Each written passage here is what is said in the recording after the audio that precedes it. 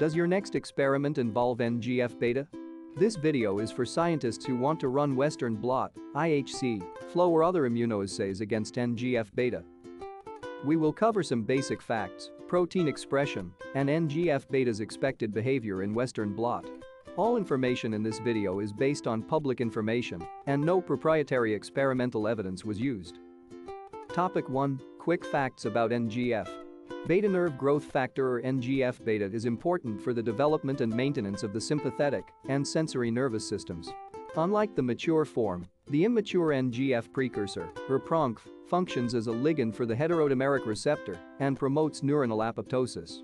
The precursor NGF is an approximately 130 kilodaltons complex, while the mature form is 241 amino acids long with a molecular weight of about 27 kilodaltons. Topic 2. Where is NGF beta expressed? High levels of NGF beta RNA have been found in ovaries and heart muscles.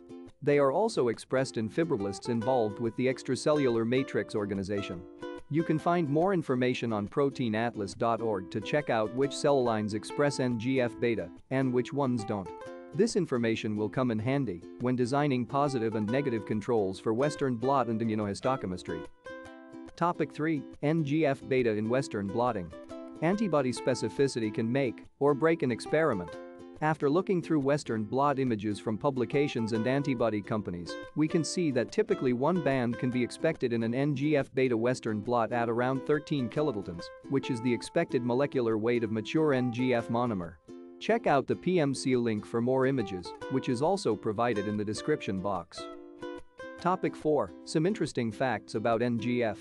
NGF beta is a neurotrophic factor and a neuropeptide involved in regulating the growth, maintenance, proliferation, and survival of specific neurons. It was first discovered in the 1950s but was widely recognized in 1986. Mutations in NGF have been associated with neuropathy, particularly hereditary sensory and autonomic neuropathy. NGF is also a prognostic marker in renal, head, and neck cancers. Thank you for watching, and check out the links and references in the description box below. Let us know in the comments which biomarker you would like us to discuss next. Subscribe to stay tuned for more biomarker videos.